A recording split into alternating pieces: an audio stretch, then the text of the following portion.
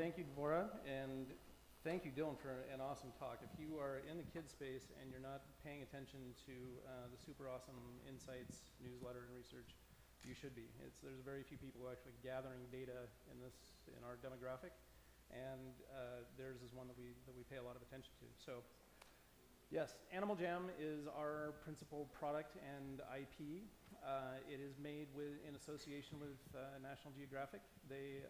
WildWorks owns and operates it. National Geographic, we license some content from them, and they contribute a lot to the educational content that is kind of built into the DNA of Animal Jam.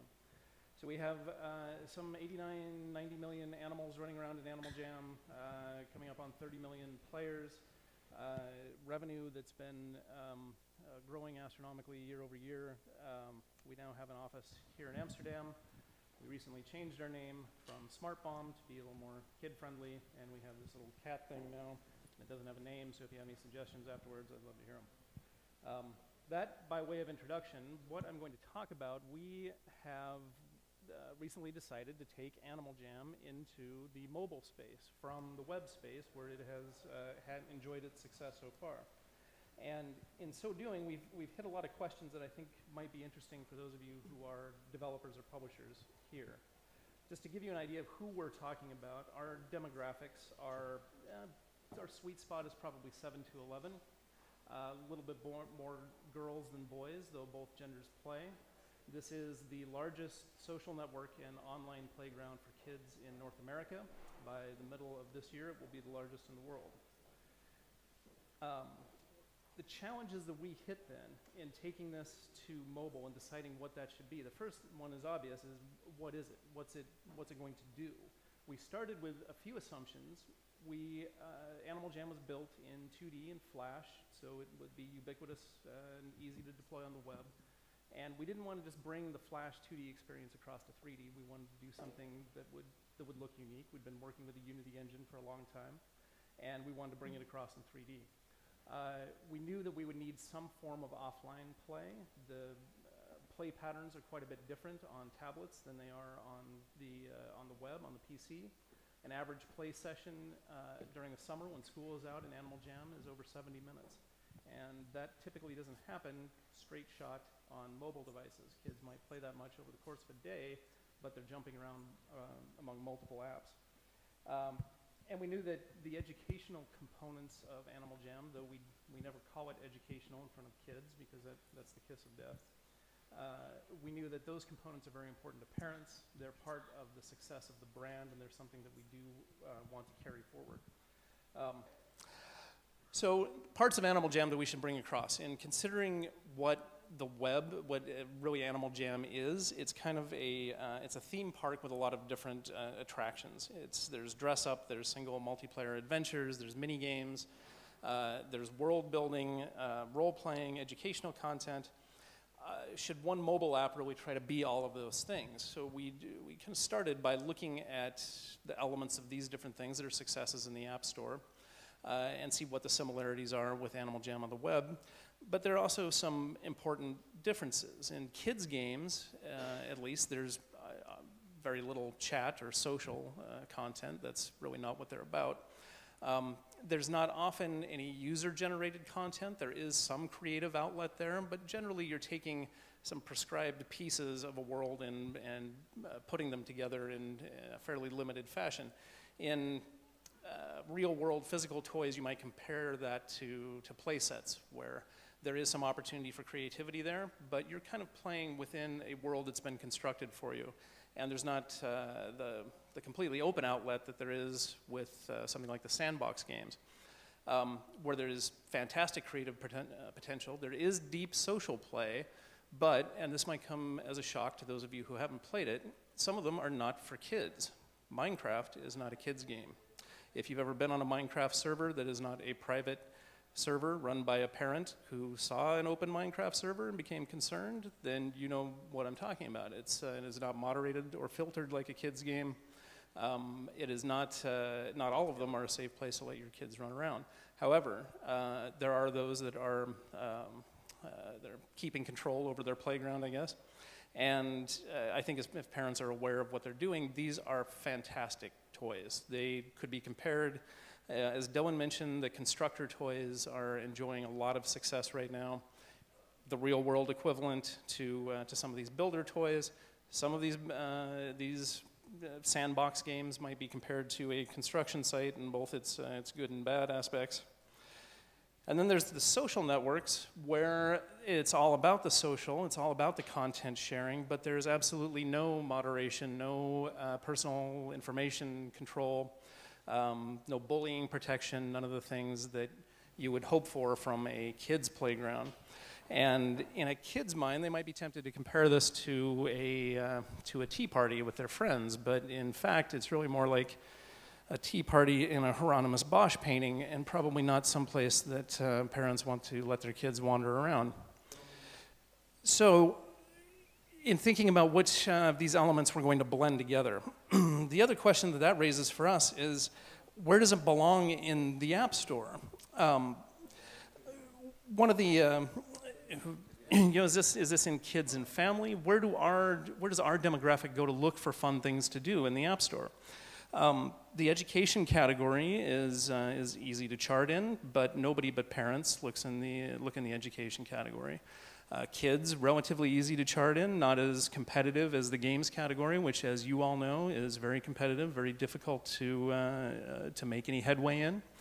This is a comparison between the top 50 in the US, on the left there, in the games category, top grossing apps on the right in the kids category. The #1 game in the kids category only makes it up as far as number 65 in the games category. And the next game on the list makes it only so far as 151. The opportunity is obviously for revenue is quite a bit higher where it's less regulated in the games category.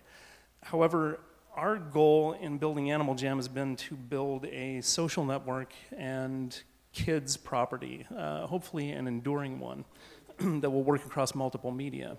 So we feel that our game belongs in kids, it belongs possibly in social networking, and that to do what I think some games have done, which is steer away from directing themselves to kids specifically so that they hopefully escape the legislative ban hammer that's coming.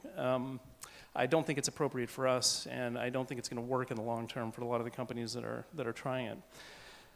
Another question for us is, we have 30 million plus players who are engaged in this web-based social networking now. What do we do with them? How do we connect them in the mobile game to the web game? What happens if I am snarky, super awesome in the web game, and I want to move over to the mobile game, and somebody's already taken the name snarky, super awesome, maybe even Dylan. It sort of just reminded me how cool it is to try and complete a collection, and that was what we wanted to do. Like most other free-to-play games might have like some characters are better than others, but we didn't. It's wisdom from beyond. Yeah, I think it's, okay. My breakfast's not sitting well, maybe. So what are we going to do to connect these databases? What are we going to do to connect one game to the other game, and how's that going to work? Because we have to at least carry their personas across in a social networking sense from one place to the other. However, we've had 4+ years now to build up content and everything in Animal Jam. If we tried to just rebuild all of that content in the mobile in 3D, it would be another 4.5 years before the game came out. And we can't do that either. So it really comes down to how we structure those social features. And the way that we've done it is these social features are built around buddy cards, the way that they are in Animal Jam Web. So I can make a new buddy by tapping on somebody in the world and sending them a request. Once we're buddies, I can then send them messages. I can see when they're online. I can visit their den. There are different levels of chat access depending on the level of parental permission that you've received as a kid. You do have the ability to type chat in messages. That goes through both white and blacklist filtering. It goes through some heuristics that we use to prevent bullying and to detect any attempts to exchange personal identifying information. However, if you have any system of signification, kids are going to find some way around it. Even if every key on your keyboard did was make a beeping sound, they would find a way to communicate with that, right? It's impossible to filter it perfectly, and we have all of the same difficulties that a real-world playground does.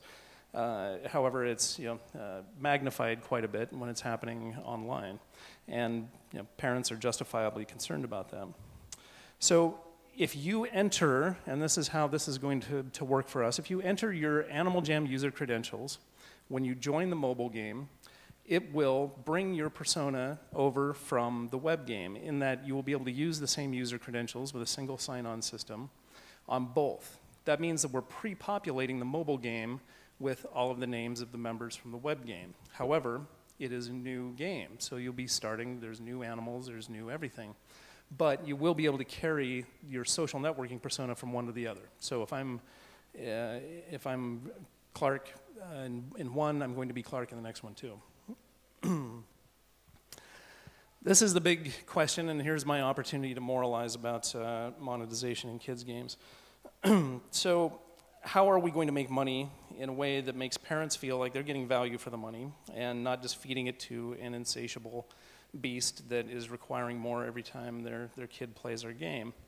And obviously, a question that arises from that, subscriptions have been very successful for us. Subscriptions account for $2 to $3 million a month in Animal Jam revenue right now. Why would we not continue that in the mobile game? And there are a couple of reasons. First one is that Apple does not allow recurring subscriptions in the games category in the App Store. Maybe that's not a big deal. Maybe we don't care about being in the games category. But one that I think is more important is that excuse me, parents don't really dig this model for games and have not really demonstrated it's one that they're interested in. This is a stat that the NPD came out with last week, and it's that kids in our demographic are playing, are playing more apps per day than any other demographic of apps users. That is, they're jumping from game to game more often than anybody else. By the time you get to be my age, your app habits have ossified. You are getting you into a new game is really difficult. It takes $5 CPI or something now. For kids, they're jumping around a lot. If you're a parent, are you going to be very likely to subscribe and commit to a subscription for a game when your child is playing 5 different games at the same time? And when they get bored with one or they hit a paywall, they're just jumping to the next free game on the App Store. Probably not. So, my principles of monetizing kids' games in 4 easy to remember little credos. The first one is don't try to redefine free. I have a 4-year-old little boy, and he loves downloading new games from the App Store. He had downloaded a game a couple of weeks ago, a popular preschool IP, children's characters, and when he got into it, he found that really all it was just a hub world where he could go around and see all the locked off content that he could play if we paid something for it. That's not free. If the core game mechanic isn't free, if you can't experience the core mechanic of the game without having to pay anything, it's not really a free game. These principles are really kind of based on playground logic. If you think about it the way a kid thinks about it, I think it makes it easier. A storybook where only the first chapter is free is not free. A car in a game that you have to pay, but whatever the content is, I should be able to at least experience the core of the game without paying anything. The second one, that when a child buys something, it's theirs. So if I go and make a purchase in a game, I purchase a car, I shouldn't also have to buy gas to run the car. In a child's mind, they've just bought a toy, and if they have the toy, they should be able to play with the toy. Right? To double dip like that and ask parents and kids for consumables on top of the virtual object, it just, in a kid's mind, it doesn't make sense. Demonstrating value to parents, I think, not every game and app needs to have educational content. Those that don't, I don't think should pretend that they do. There are other ways to demonstrate value to parents. Cooperative play, creating a game that gives a child experiences that he wants to come and bring back to the parent and talk about. If your child is engaging with the family and with the parents outside of the app because of what they're learning or discovering or excited about in the app, then that's great. That demonstrates value to the parents. It's not just something that you hand to them for a half an hour so you can get the dishes done. It's something that they're engaged in, you're talking to them about. I think recent studies have demonstrated that the validity of apps for reading and for arithmetic they really are come about when parents are engaged with kids in doing it. If you're reading to a child or reading with a child, whether it's with an iPad or a book, that is retained and that is building their language skills. If you just drop them in front of an app and expect it to teach them to read, it doesn't work. And finally, don't base the core game mechanics around in-app purchase consumables. I'm not saying that in-app consumables are always bad. There's a line to be walked here. I think there's a balance. I ask myself this question: if this were a physical toy, would a child understand the value proposition and would a parent feel ripped off? A child should be able to play our Animal Jam mobile game for a couple hours a day without running out of fun stuff to do and without having to pay anything. So an example that I like, and I think a game that's really done this well, and this is a couple years old now, is Skylanders Cloud Patrol. The core gameplay here is that I'm tapping on these guys to shoot them and knock them off their platforms, or swiping on them, and I can do that infinitely without having to pay anything. This being a Skylanders game, of course, I can pay for things. There's lots of cool characters to unlock and spells and other things that I can get. And the game does give me some incentive to do that. You know, there are different kind of submissions and things I can complete. But the principle is that core gameplay that I started with, I can keep doing that and iterating on that and getting my scores better and whatever. I can do that for as long as I like and not have to pay anything. That feels fair. Yeah, as a parent, I don't mind unlocking a character for my son if he's helped out around the house or something like that. That's the kind of reward that a parent can give and feel like there's some value for it. You know, their child's excited about playing with this character, they can unlock it, but they're not sorry that they downloaded the app in the first place. And I think that's something that's become more common in the App Store, even in the kids category. So how are we going about monetization in Animal Jam? One of the stats that we study from Animal Jam Web that I think is really interesting is we look at what does a child do next after their parent buys a membership for them, after they become a subscriber to the game. What's the next thing that they do? Because the next thing that they do is probably the thing that they were most excited about doing that got them to go ask mom and dad for the membership to begin with, right? So what is the most galvanizing thing? What was it that helped them convert from a free to a paying player? And when we look at that by a large margin, the avatar characters, either more avatar characters or a new animal avatar, a particular one, is the most compelling thing for them. There are other things in the game that we observe, but this was by a pretty far margin. So you'll start in the mobile game with a free animal character, as you do. You'll be able to experience the entire online world, all of the educational content, all of the video and other things that we create with National Geographic, all of the social features. We do have a virtual currency. We use both gems, as we do in Animal Jam, and sapphires, which are the premium currency. But the way to get that currency is by having your animal avatars, when you're not playing with them, to send them out on little missions where they bring back the currency. So when I'm not playing the game, I'm kind of managing my queue of animal avatars and sending them out to bring back the currency. That means that the more animal avatars I have, the more gems and sapphires I can get. So I have an advantage there in that I earn faster, and those are the things that I use to buy cool things to dress up my wolf and fairy wings in the shop. But that currency is not buying me more of the core gameplay. It's just buying me the ability to change the way that I look and interact in the world.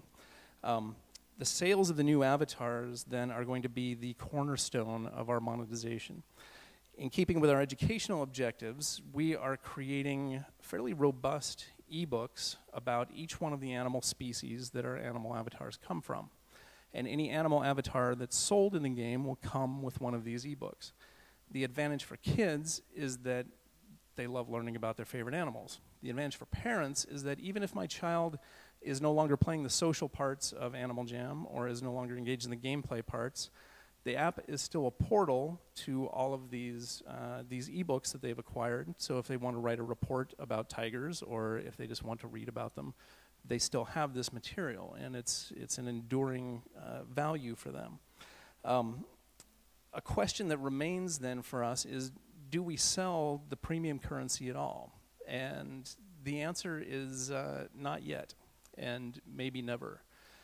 I don't think anybody's tried something quite like what we're doing here, and we want to give it a chance to see if it works. I hope to come back and tell you next year that it's fabulously successful, and but you know, it's experimental. There are other options in monetizing in the App Store, and I think particularly if you're starting out, if you don't have a platform like Animal Jam to begin with to draw people into an app, you know, you should definitely be looking at alternatives. You should be looking at advertising for sure with a safe advertising platform, because discovery is very difficult. We have an advantage here in that we have a large audience already that we can draw into this, and we can experiment with some alternatives. So not for sale. That is, oh, the voice is back. There is a lot more in the mobile version of Animal Jam that is coming. There are adventures, there are single and multiplayer things to do. There's a lot of, it's a video platform. There's a lot of really cool video content coming. But these are kind of the questions that got us starting and thinking about it. And if you'd like to see what the results look like so far, there's a closed beta going on. Before now, it was just posted on Animal Jam and on Twitter, and that we have about 16,000 kids testing it. It's for Android tablets. The game itself will launch in April, but we would love your feedback if you'd like to take a look at how the closed beta social network for kids is running now. That's it. Thank you.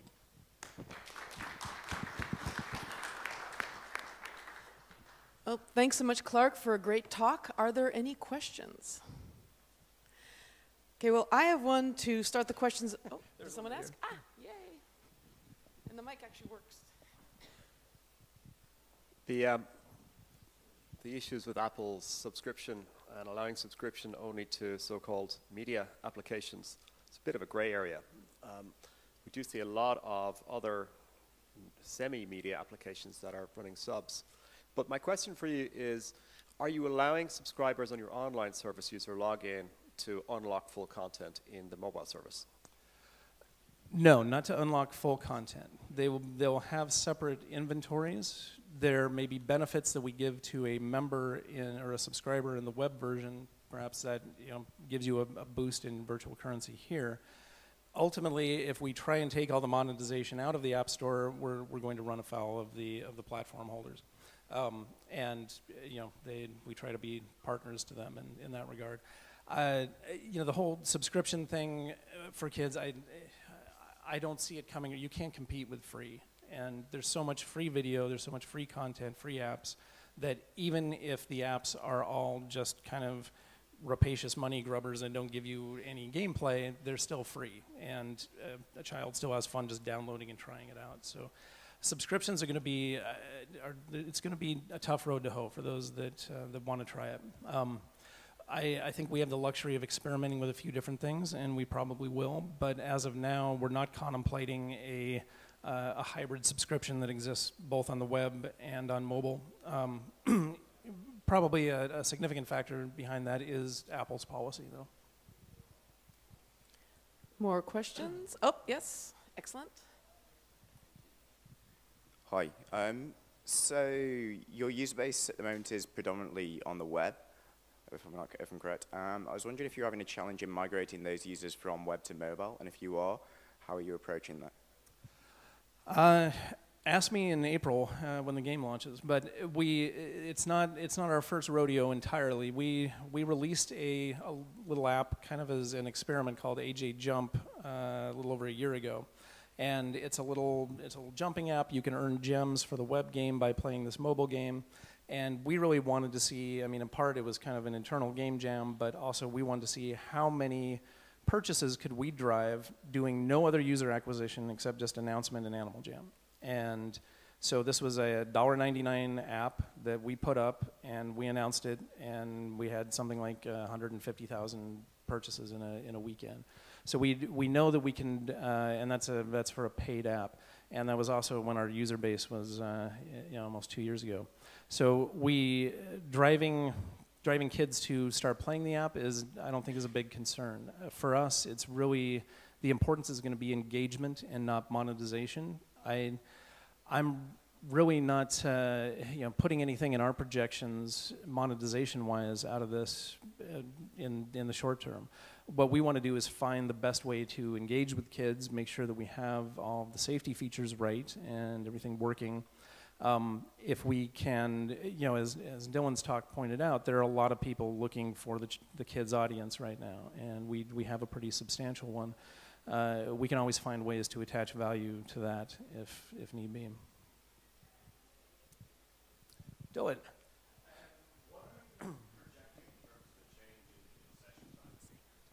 That's a good question. You probably know as well as anybody, sessions tend to be a lot shorter, and they also tend to be offline or migrating online and offline. I think that you're going to see the reason that we have kind of this appointment mechanic in there with earning gems with your avatars is that you'll be able to check into the game multiple times a day. I think that more of the social networking is going to be asynchronous in this than it is in Animal Jam Web. Kids get on Animal Jam Web and they camp out and they've got it going while they're doing their homework and they're chatting with friends at the same time. It's going to be a lot more asynchronous messages going back and forth. And so we're looking at ways that we can do more asynchronous content exchange with kind of a media wall where I can post things and exhibit things. So I think it's going to be shorter sessions checking in, but multiple throughout the day after school.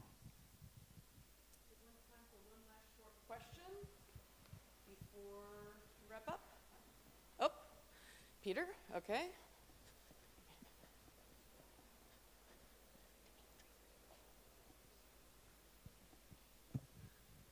Do you have any plans to release this on phone, or is it going to be iPad only? And if so, what are your ideas about kids owning phones and accessing content that way? Is it for iPad only, or? Actually, the beta test it's running right now is just on Android tablets. It's a little easier to deploy a beta on Android if you've been through it, but it is being developed simultaneously on both. So in April, when it releases, it will release on both iPad and Android tablets. We're not contemplating smaller screens right now, just because the chat interface becomes really problematic on a small screen. If you saw a little bit of the chat footage in there, you can see that there's no way to keep it from obscuring part of the screen. And until we figure out, there may be a companion app that works on a smaller screen, but it will be both Android and iOS tablets. All right, thank you so much, Clark, for a great talk.